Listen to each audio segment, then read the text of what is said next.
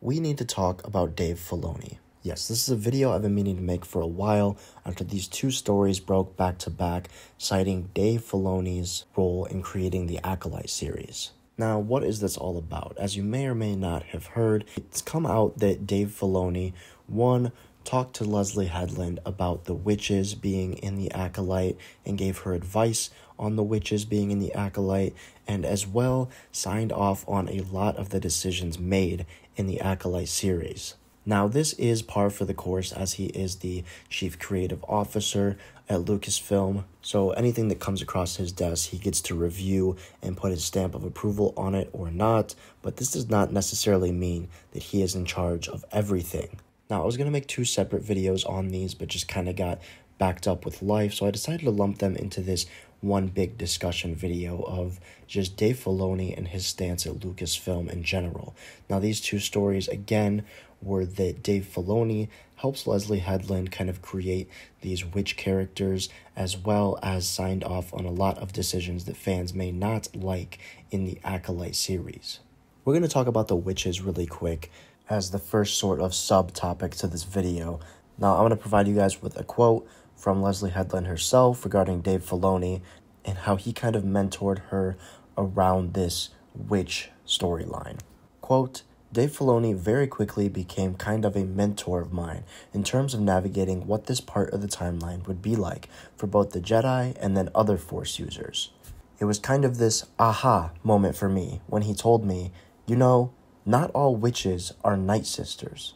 And credit to StarWars.com for that interview that Leslye gave that quote to. But breaking down this quote, Leslye basically saying that, yes, Dave Filoni did have a hand in this witch coven in the Acolyte, saying that, you know, not all witches are Night Sisters, you know, wink, wink, nudge, nudge, giving her the green light, probably even having more of a hand than we know behind the scenes when it comes to creating this coven of witches and what they did for this story and at this point in the timeline. Next up, we have the involvement of Dave Filoni in the scripts of the Acolyte. Now, this also came out literally right after the episode 3 thing with the witches, with Leslye saying that he helped with that. This came like mere days later. Some of the writers involved on the Acolyte show came out and said, well, Dave Filoni okayed all these scripts and everything that happened in these episodes thus far. Which, I mean, yeah, there's not too much to break down there. Dave Filoni is the chief creative officer. Everything goes across his desk. And of course, I'm sure it goes across Kathleen's desk as well. But he does have a say in all of this. Which now leads us into the main discussion of this whole video. And that is just Dave Filoni at Lucasfilm as a whole in this new chief creative officer role. Has he done anything good? Is he doing more bad than good?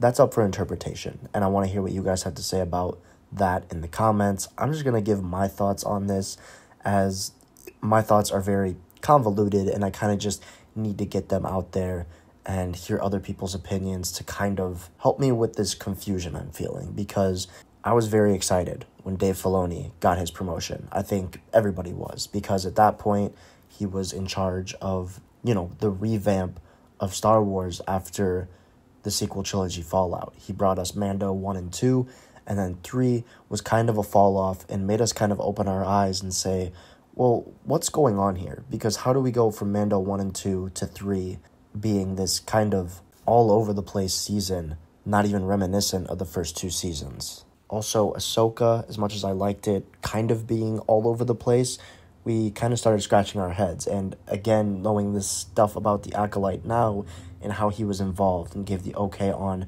the cringe witches and the questionable choices in the writing, it's hard to sit here and defend his choices just because we liked Mando season 1 and 2. I don't know if Dave Filoni sees these scripts and these ideas for the Acolyte and thinks that it is good for the timeline and thinks it's good storytelling, or if there is something larger at play. A lot of people kind of questioning Dave's role in all of this, and if he's kind of being controlled like a puppet by Kathleen Kennedy, to okay all these decisions that she wants, and he really didn't get that much out of his promotion. Now, we obviously don't know that. That is a very behind-the-scenes insider thing. If you know type of contract. But what we have seen from Dave Filoni after getting promoted is kind of rough. I truly like the man. I like his work. I think he's done great. But at the same time, if he's signing off on things such as the witches and everything that came with it, whether you like it or not, I didn't think it was a huge deal. But seeing the uproar it has created, I can't turn a blind eye to that. I'm not going to sit here and act like that hate doesn't exist. And he is partially responsible for it by signing off on this and helping with it. Which, I don't know, man. That's where I want to hear from you guys. If you made it this far in the video, I want to hear what you had to say in the comments. Give me your take on this. Maybe open my mind to this a little more, because it's just confusing that Dave Filoni was kind of brought in due to this amazing quality show he brought to the Star Wars universe. A lot of us thought he was going to continue that with Ahsoka and all these other shows that he was going to have a hand in. And, you know, maybe he's just so busy with the Mando movie and his Heir to the Empire movie that he just saw, oh, Acolyte, oh, witches, I like Night Sister magic, and signed it. I really don't know. There is so much speculation to go on here about this. I could talk for hours. I mean, maybe I need to do a live stream about this, but for now, those are my thoughts. Very confusing, very sad that it has come to this, that we even have to question the man that we thought was going to be a saving grace to Star Wars. But turns out he is behind the scenes okaying all of these decisions that have just split the fan base and caused even more of an uproar in our community. But I believe that's all I have to say about that for now. I'll make sure to put out in the community tab if I end up doing a live stream of the Swords talking about these current issues in the future. And as I said, for now, I want to hear what you guys have to say in the comments below. I'm looking forward to reading those and responding to them in the coming days. And while you're at it, make sure to leave a like on the video if you enjoyed, and of course, subscribe to the channel if you're new. Thank you so much for watching, and have a great day.